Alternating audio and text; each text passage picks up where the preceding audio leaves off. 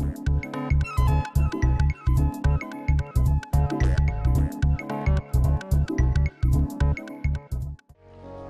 hi, mic is on. How are you doing? My name is Arnt Eriksen. I'm creative director from Norway.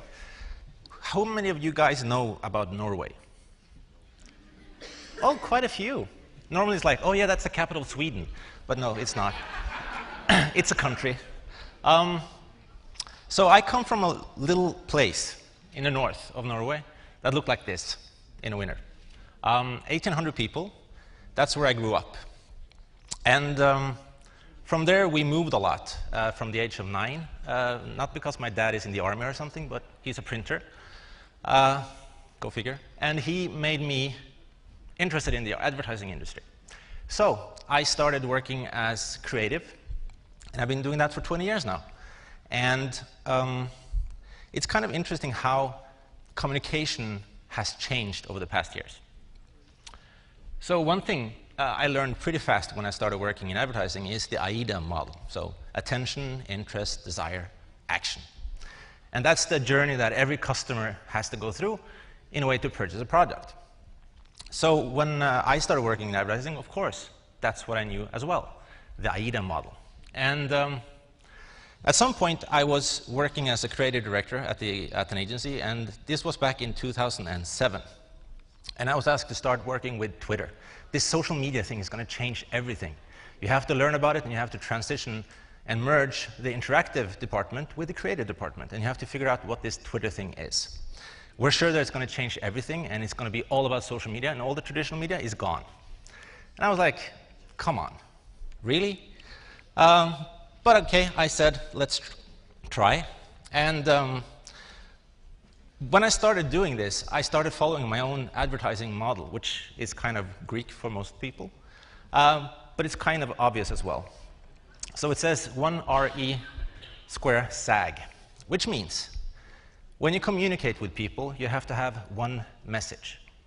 That message has to be relevant. It has to be engaging, and it has to be emotional. And when everyone else SIG, then SAG. So when everyone's doing one thing, do the opposite. So I started doing that when I started Twittering as well. And I also followed some advice from Guy Kawasaki that said, be authentic, be honest, be yourself. So through the first 3-4 months, I started connecting with a lot of people. And these are some of the first people that I started connecting with and started to interact with. And it was like a whole new world that opened up to me. And I was amazed of the power that Twitter was giving me. And of course, one of those was Jeff Pulver, of course, Gary Vaynerchuk, a lot of other interesting thought leaders that kind of was inspiring for me and gave me the idea how to use social media in a good way. And that also led me to this guy. I was using Twitter like 18 hours a day, and every morning I woke up and I was going through my emails to see, okay, who's been following me, because it was like kind of an addiction. How many followers do I have? And then suddenly this guy appeared in my following, and I was like, really? Ted Chris? No, can't be real. And back then he was following like 300 people, and he was followed by 400,000. And I was like, can this be real? Was it like a mistake? So I just said to him, hi Ted, nice of you to connect. Why? And he said, well, you know what? You're kind of a curator of interesting stuff, so I like what you're doing. And out of the blue, I was suddenly invited to come to New York in 2009, and I had lunch with Chris, and it was an amazing moment. And I just sat and think, wow, Twitter brought me here. For some reason, I'm sitting in the office of TED, the curator of TED, which is the most amazing conference of bringing ideas to people, and he's sitting there wanting to talk to me. Now that's Twitter. So from there, I decided I have to work on my model. Since I'm working in communication, I have to transist everything that I learned from AIDA into social media. And I tried to figure out a way to make it more tangible, make it more understanding to the corporations that I work with.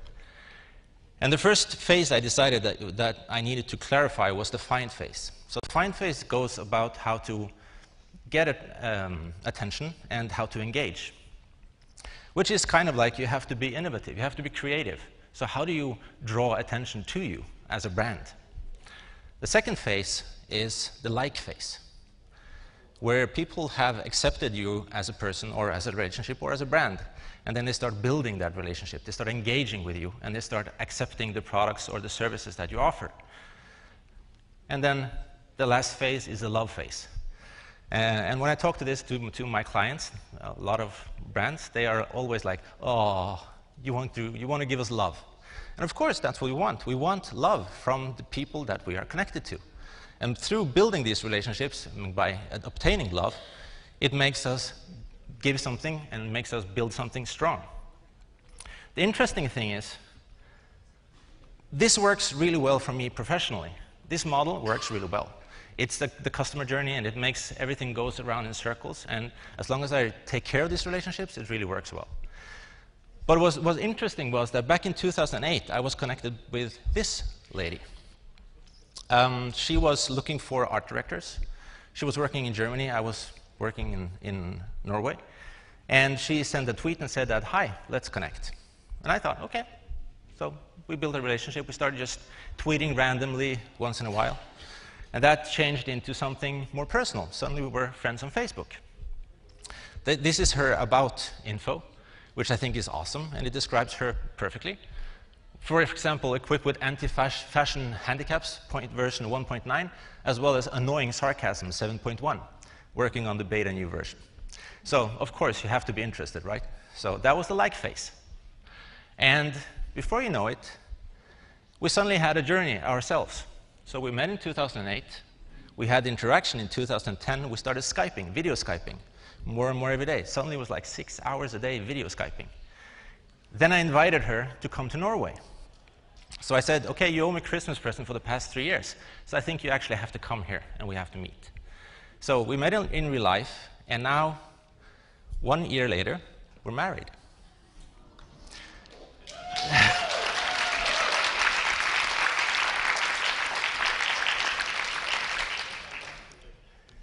So this is just, to me, the proof that Twitter builds relationships. Social media builds strong relationships. And if you stay authentic, if you stay true, and if you focus on building that one message that is relevant, that is engaging and emotional, and that is different, you actually can make a change.